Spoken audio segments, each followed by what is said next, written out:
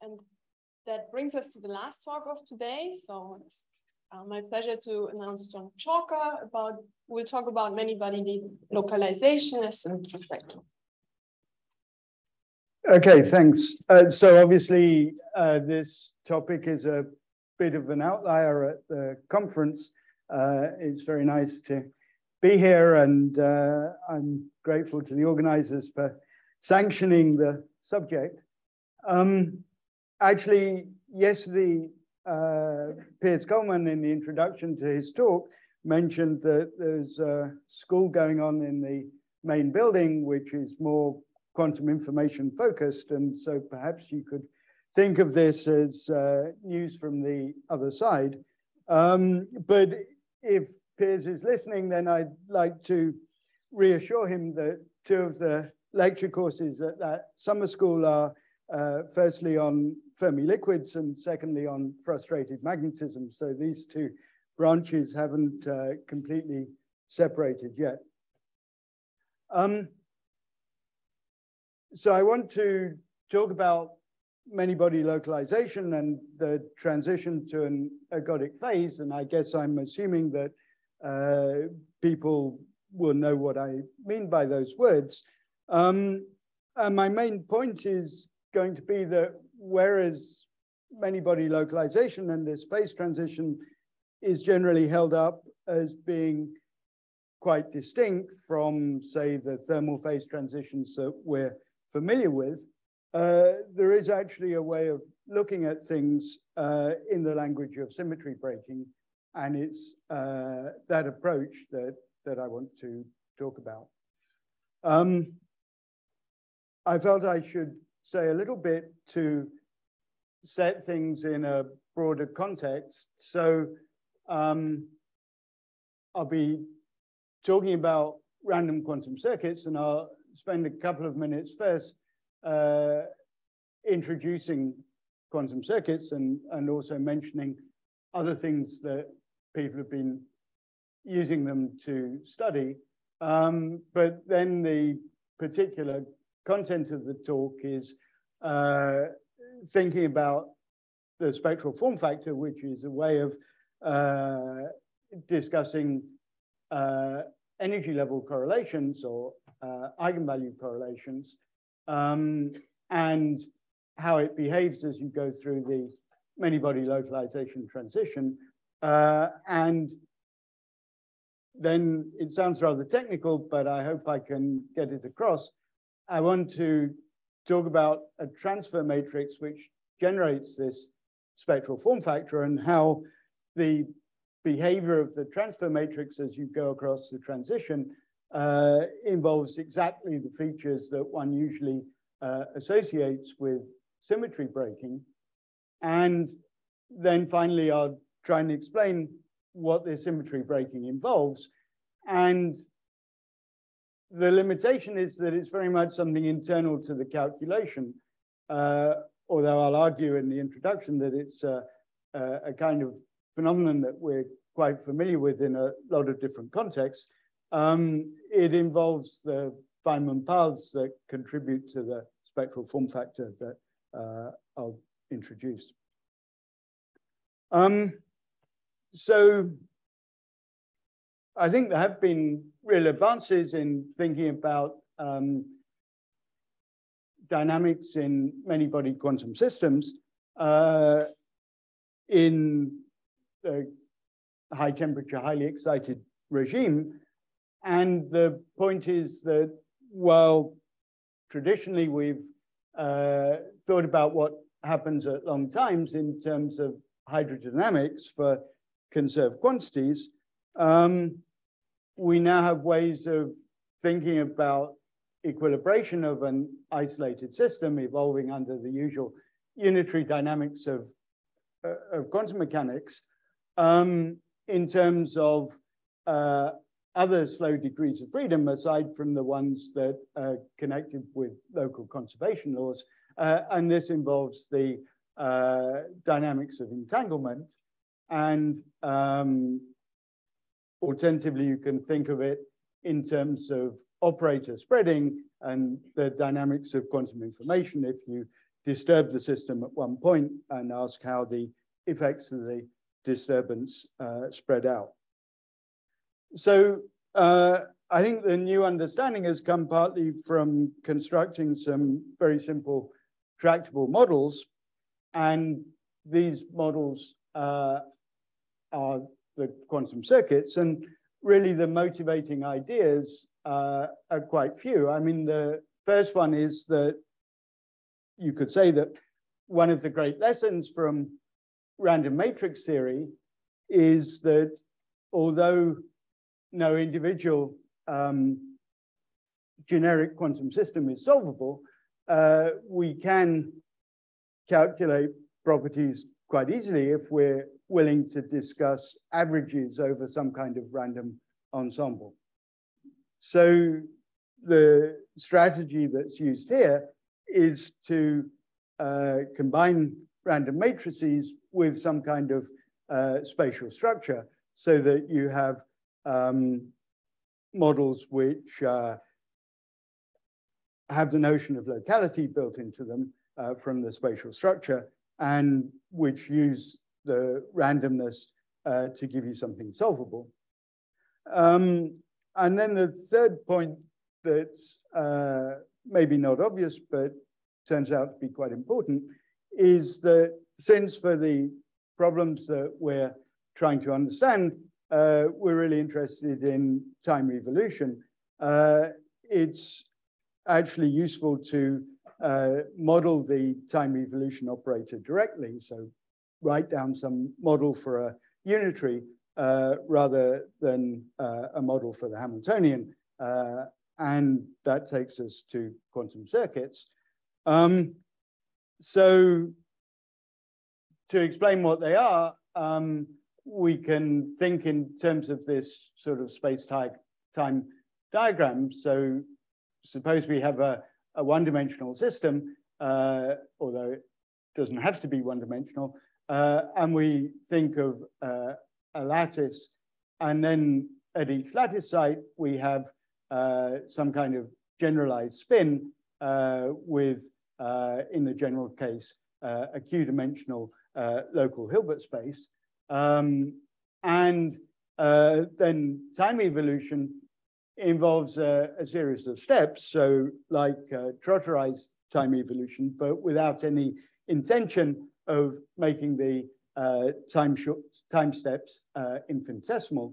And so we apply in this example two-site unitary gates alternately across, say, the odd bonds and the even bonds in the lattice, and so build up some dynamics.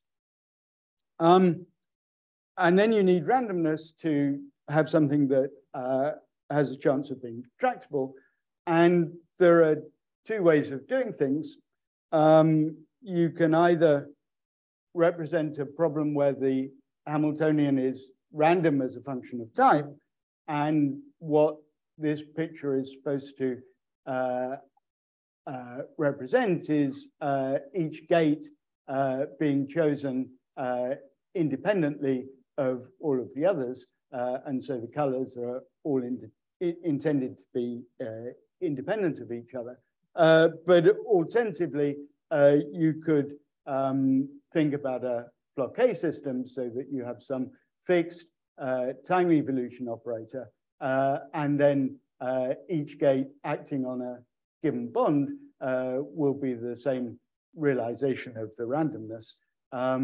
And in both cases, under certain conditions, you can do exact calculations in the ergodic phase.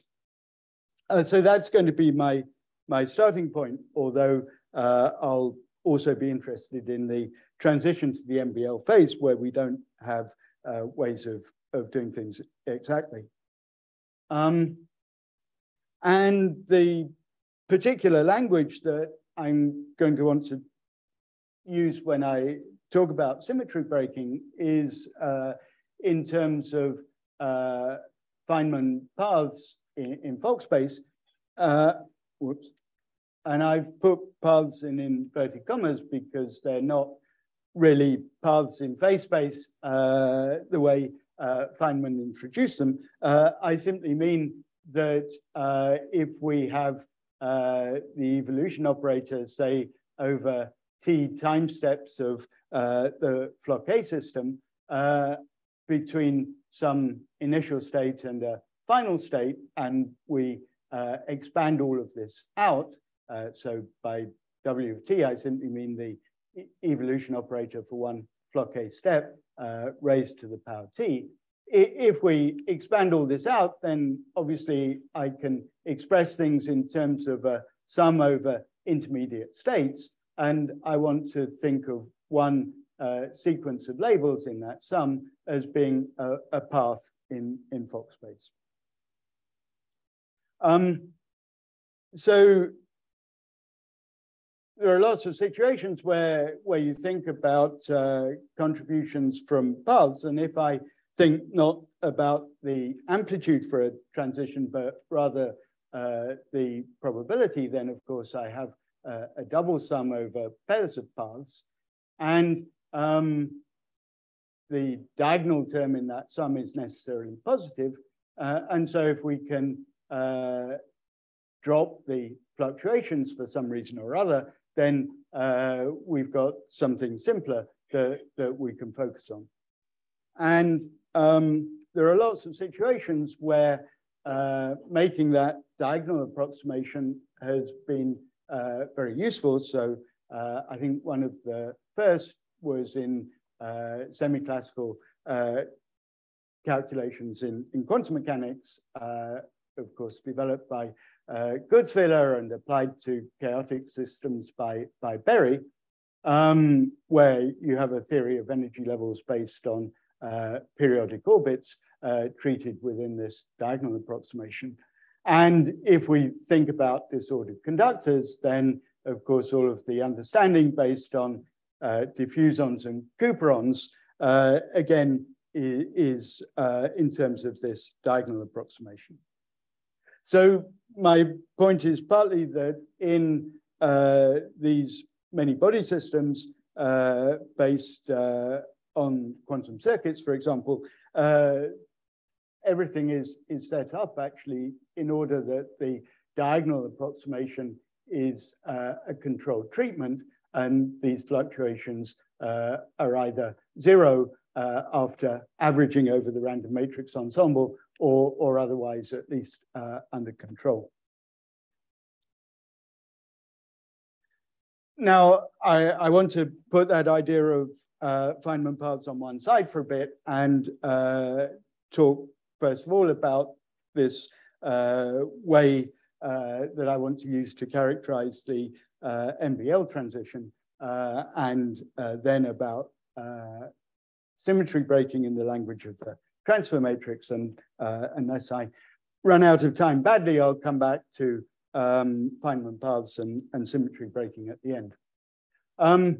So I'm going to think about Floquet systems from now on. So I have a unitary matrix which has some eigenvalues, and I want to think about the spectral statistics of these eigenvalues. And I can do it in terms of what's called the spectral form factor, which is just the Fourier transform with t, the Fourier transform variable of the two-point correlation function of these eigenvalues. And I can write it as the trace of the evolution operator over t time steps, where I'm using this notation here to make it clear that t is not a matrix transpose. And to remember what to expect in the behavior of the spectral form factor as a function of time, if the eigenphases are completely uncorrelated, then the only term in this double sum that survives the average is the diagonal one. And if we have n uncorrelated phases, then the spectral form factor is just a constant n. But to have something to contrast with that, we can think about random matrices. and if we take a uniformly distributed ensemble of n by n unitary random matrices, then at large values of time, we have the same behavior as for a Poisson distributed set of energy levels, but at shorter times, at times smaller than the Heisenberg time, the inverse of the level spacing, you in fact have a spectral form factor that's simply linear in T, and in fact equal to T in the units that I'm using. So those two examples are in fact good proxies for what happens in the two phases of a system with an MBL transition. So in the MBL phase, the levels are almost Poisson distributed, and the spectral form factor behaves as for Poisson levels after a time set by some microscopic localization time. And in an ergodic system, beyond some Thouless time, we get the random matrix behavior of the spectral form factor. So the idea is that the distinction between these two types of behavior is a pretty straightforward, clear-cut way of distinguishing between the two phases. Sure.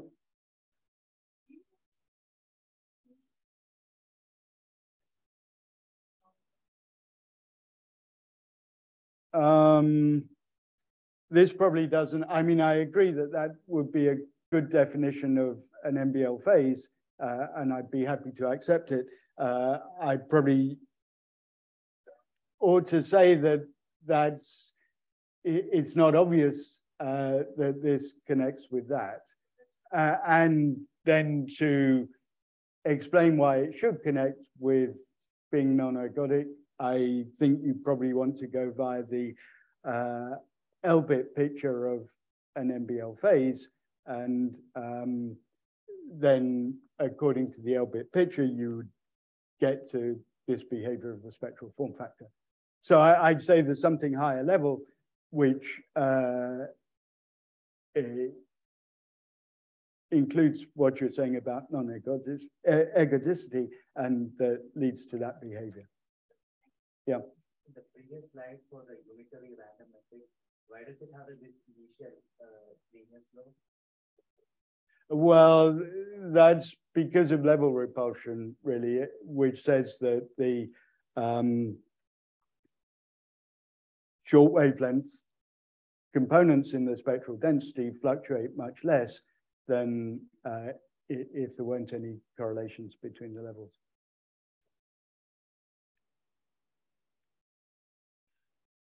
Okay, so now I want to take it as accepted that the spectral form factor is a good diagnostic for the transition, and I want to talk a little bit about calculating the spectral form factor.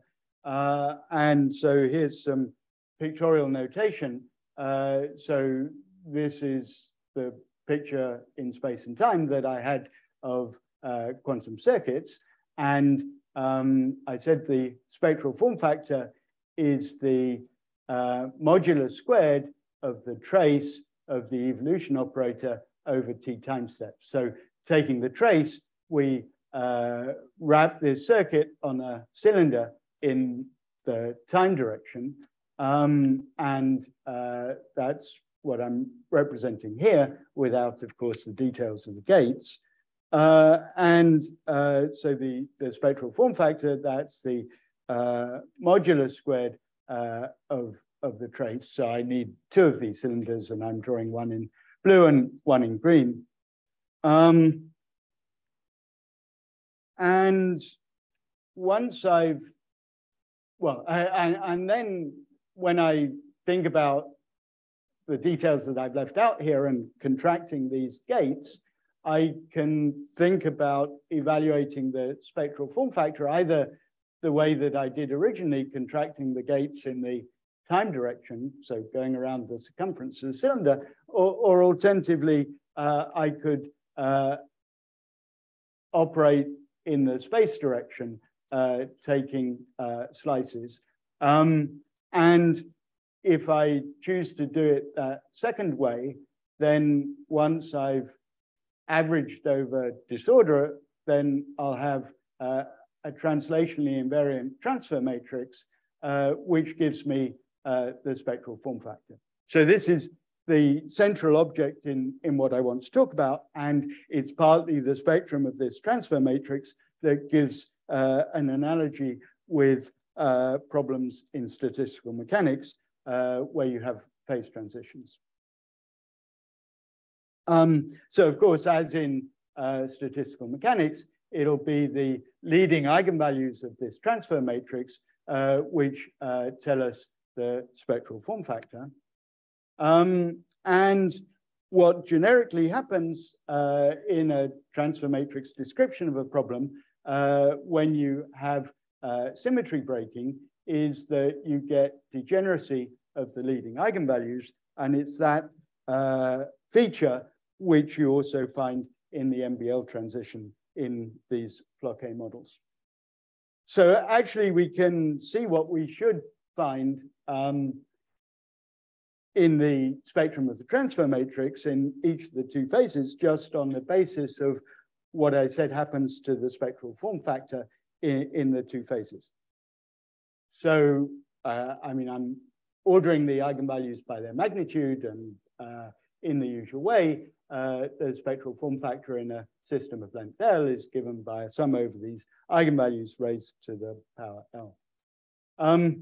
So in the ergodic phase, on time smaller than the Heisenberg time, I said that the spectral form factor is just equal to the integer valued time. And then, of course, that's independent of the system length. So in order for that to work out, we need the leading eigenvalues just to be unity. And then we have some subleading eigenvalues, but they're less than 1. So if L is large, they don't contribute. And that having eigenvalues equal to 1, that's enough to have a spectral form factor that's independent of the length of the system. But to have the value of the spectral form factor given by the number of Floquet periods t, we need to have t of these eigenvalues degenerate and equal to 1.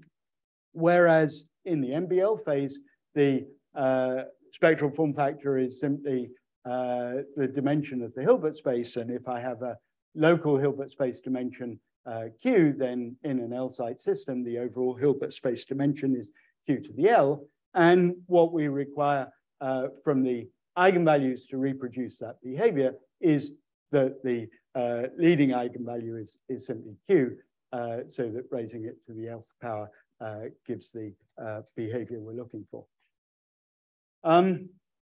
And so in the ergodic phase, we have these degenerate eigenvalues, a signature of symmetry breaking, and it's the MBL phase that's the high symmetry phase. Okay, so that's what we should expect in principle. What's the evidence that it actually happens? Well, we've got 2 bits of evidence. I'm only going to tell you about one of them. In the ergodic phase, there's a way of constructing these quantum circuits that's exactly solvable in the limit of large local Hilbert space dimension. And you can verify that that gives exactly the behavior I've talked about from the transfer matrix. But you can also go to a problem that's more generic in the sense that it doesn't use this large Q limit, and that importantly gives you access to both phases. And then you can do numerics, and it's that evidence that I will talk about. So the specific problem that we studied to do numerics on, it's a spinor half chain, and it's basically a kicked, in the sense of a Floquet system, random field Heisenberg spin chain. So the Floquet operator is defined pictorially by this arrangement of gates, as in the systems I talked about in the introduction. And an individual, one of these gates has two factors to it.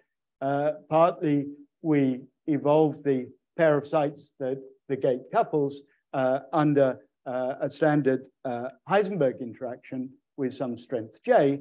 And then for the other part of the time, we evolve the two sites independently in random fields. And these are random fields chosen to generate U2 rotations of the spinor halves. And as you'd expect, if the Heisenberg coupling is small, then you're in an MBL phase. And if the coupling is large, you're in an ergodic phase.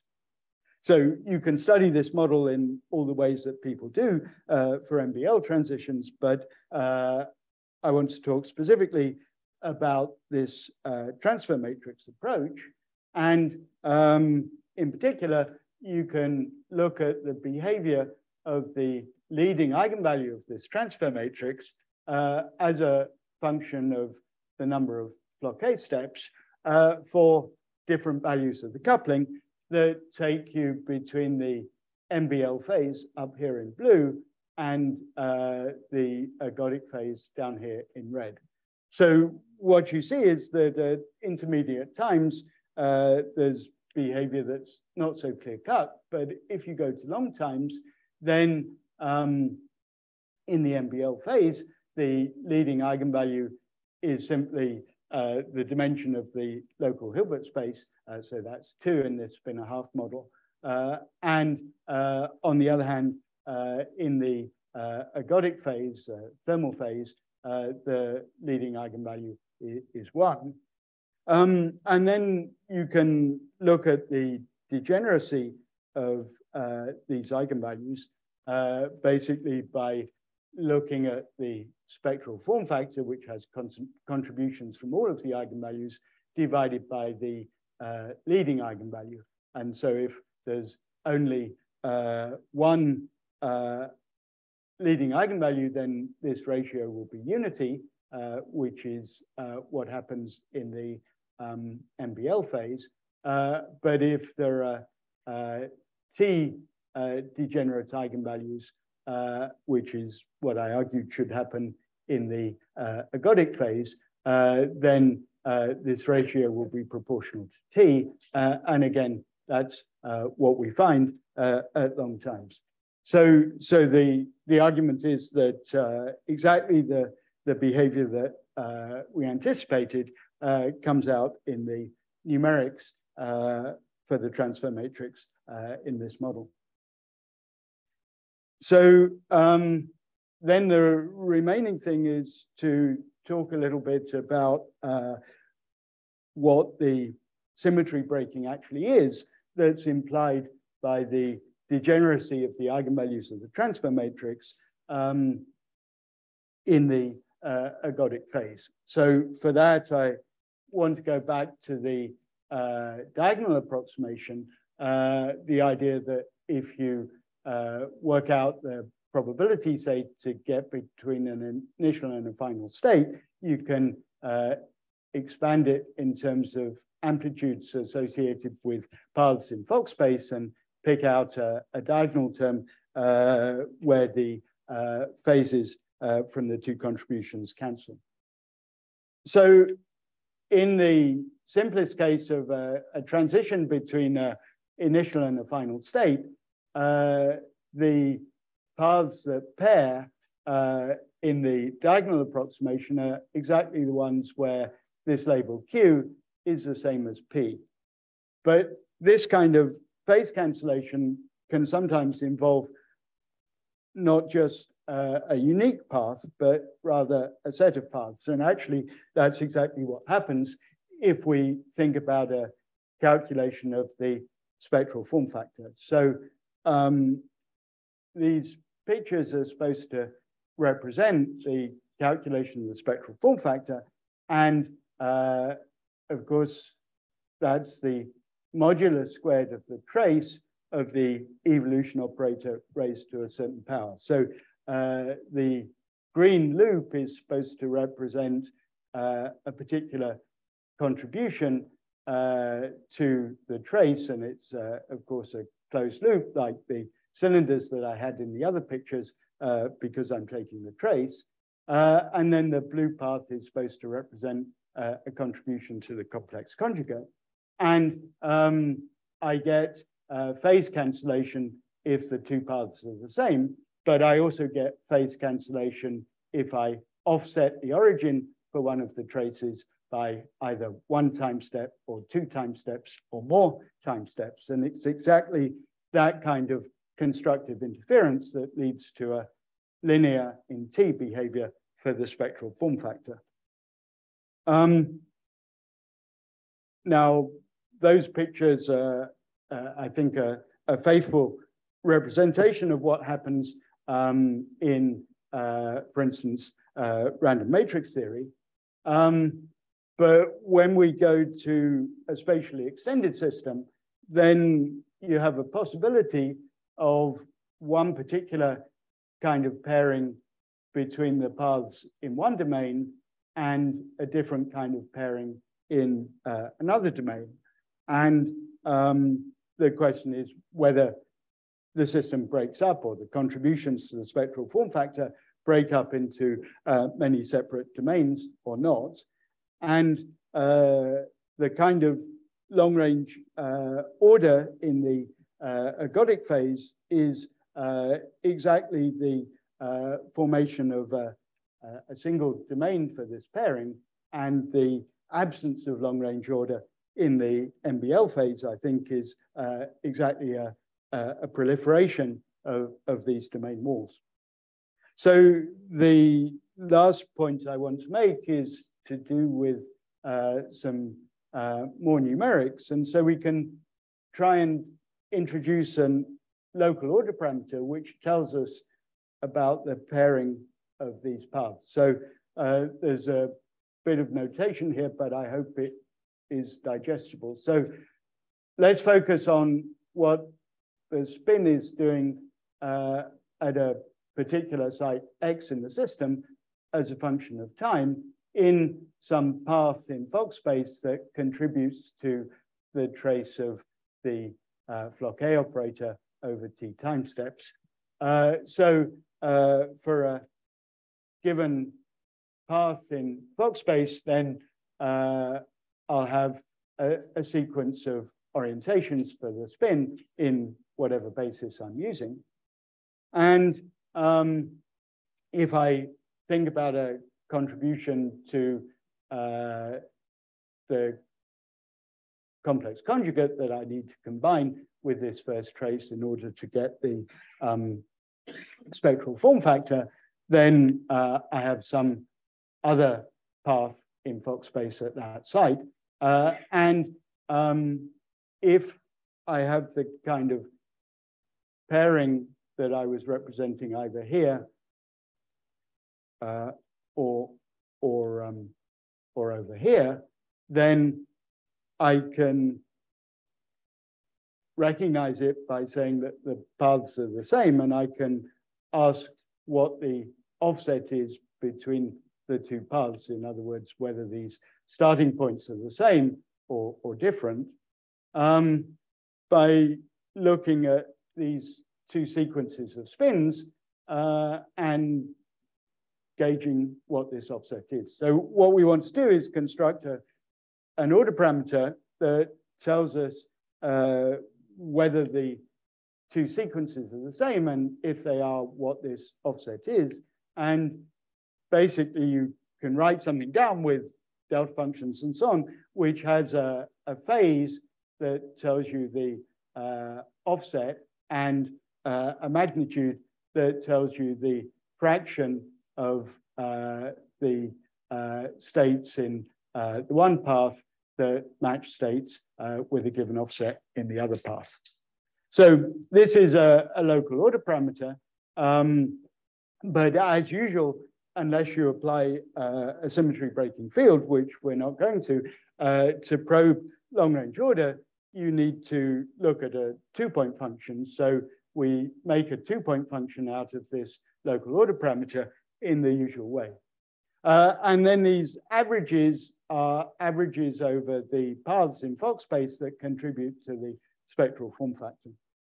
And the basic result is that this correlation function shows long-range order in the ergodic phase and only short-range order in the MBL phase. So this is data, admittedly, from very short systems, but we see exactly this difference between order, at least over the length of the system, in the thermal phase and only short-range correlations in the MBL phase. So that's what I wanted to tell you. So the messages are that the MBL transition is signaled in this transfer matrix spectrum. And the idea of the diagonal approximation that's familiar, say, in treatments of single particle problems in disordered conductors in terms of diffusons and couperons, that gives us a description of the ergodic phase. And when you think about a quantity such as the spectral form factor, then you have some freedom in the pairing of the Feynman paths that contribute to the spectral form factor within the diagonal approximation, and that pairing is a form of long-range order, and it's exactly this long-range order that disappears at the MBL transition. Thanks.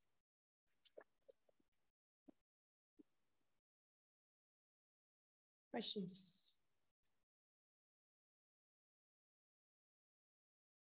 Do you have a feeling for whether this transition occurs continuously or discontinuously?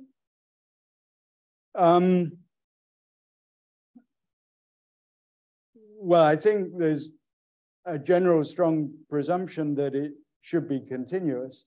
We, so far anyway, have deliberately stayed away from the transition because, of course, it seems to be very hard to get reliable results on it from numerics in the available system sizes. So, I mean, our approach has been to try and nail down what's going on in the two phases and postpone talking about what's happening actually at the transition. I mean, I think there's a kind of qualitative picture that you can imagine in terms of these domain walls proliferating as you go through the transition, and that's sort of what happens at continuous thermal transitions. But I don't think, I haven't got anything more solid to say about why the transition should be continuous, except that it's quite hard to have, it's harder to have first order transitions in random systems.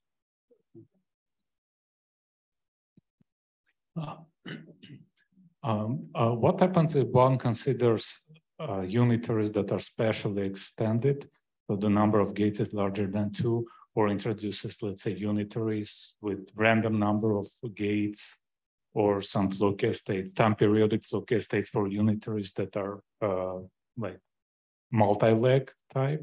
But I guess what I'm asking is how universal are MBL transitions with respect to special extent of unitaries?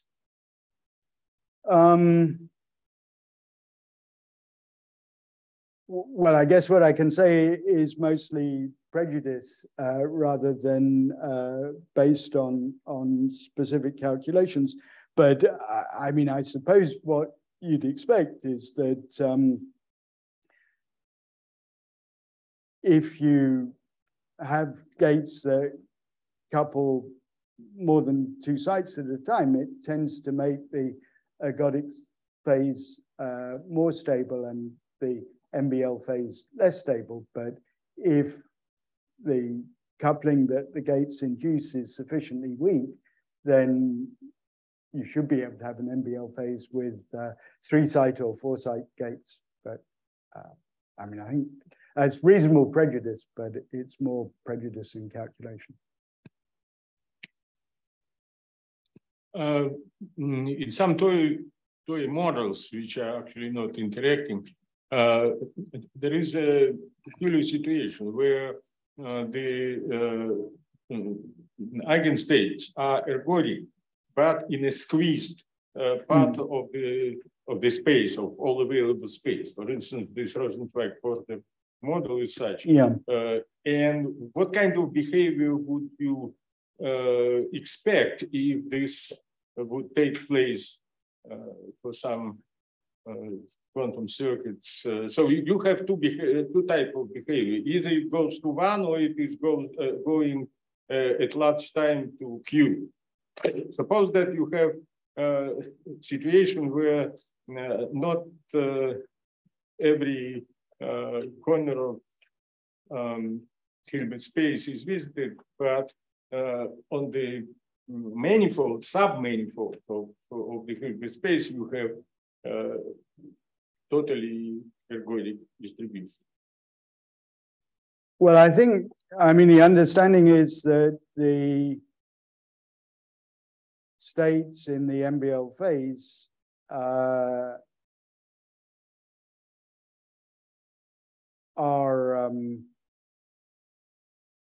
partially extended in Fock space in the way that you say. I mean, they involve a divergent number of basis states in Fock space, but a vanishing fraction of the total set of basis states in Fock space. But in the MBL problem, that's consistent with the behavior that I showed for the spectral form factor, which reaches Poisson behavior after a finite time. So it may be that that's different from what happens in random regular graphs. Okay.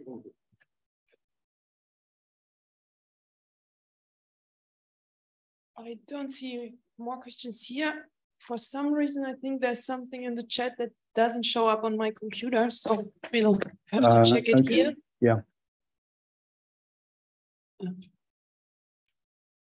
Do you want to read it or should I? Sorry. Yeah, okay. Wait, sorry, I'm scrolling in the wrong direction. Yeah, Piers said he explains why he can't come. Is a glass, well, this is Piers to everyone. So is a glass an MBL phase? If not, what's the distinction? And then he says, if need be, think about a quantum glass.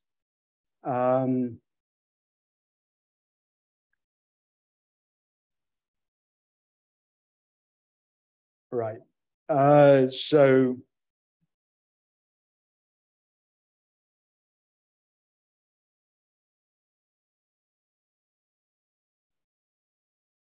does anyone else want to say something about, I mean, it's addressed to everyone, or maybe it's addressed to me, I'm not sure.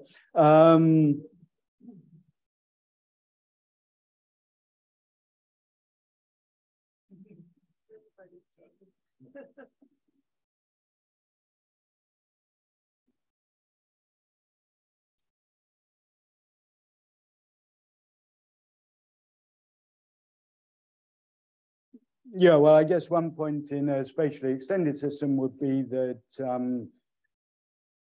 you could imagine having something that you'd be happy to call glassy because particles didn't move, but it would still conduct heat, whereas in a MBL phase, you want all excitations to be localized.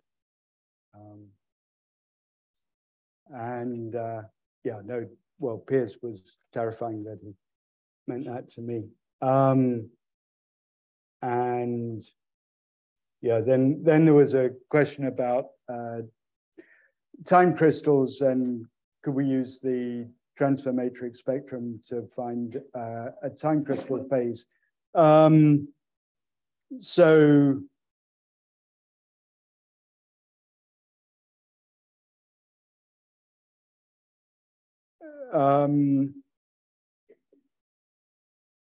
really the question is what happens if you think about time crystals in the language that I was using. In other words, the language of the spectral form factor. So time crystals do have a characteristic feature in the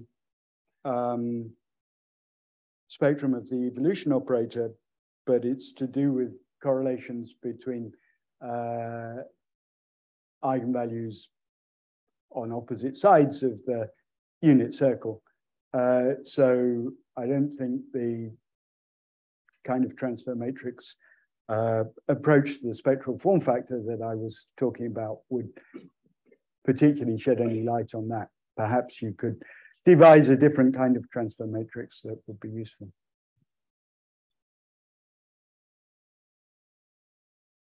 All right. I don't see any more questions, neither here or in the chat. So let's thank John again.